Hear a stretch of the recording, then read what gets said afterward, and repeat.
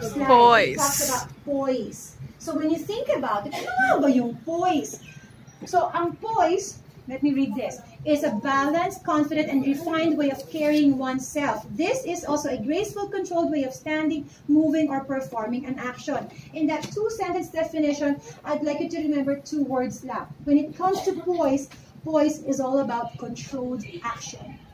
Ganun lang pala kasimple yun. Let me give you a demonstration. Let us say, for example, this brush, I will place this brush on the table and the action is for me to pick up that brush. I can either do it both ways. Either I control the action or not control the action. Without control, makukuha ko pa rin yan.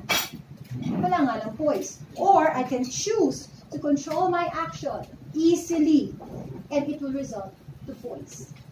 I can walk without poise.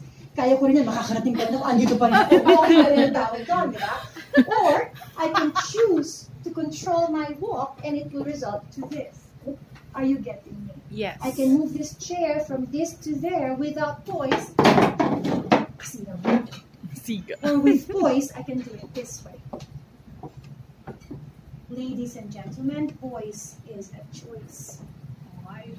It is a choice. If you choose poise, guarantee that you will have it.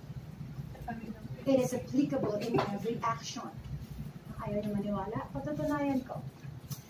I will ask you to do one particular action and I'm going to cross my fingers that you get to apply poise. Let's give it a try. Game? Okay. Ladies and gentlemen, kindly stand up please with poise.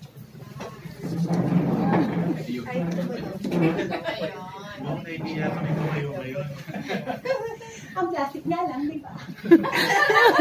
Pero, nagawa. Anong kakaibang ginawa ninyo? Kanina pa tayo tumatayo umuupo. Pero now, you kind of did it a little differently. Consciously. Make conscious effort. Consciously, that's one. Ano pa? Did you do it with control?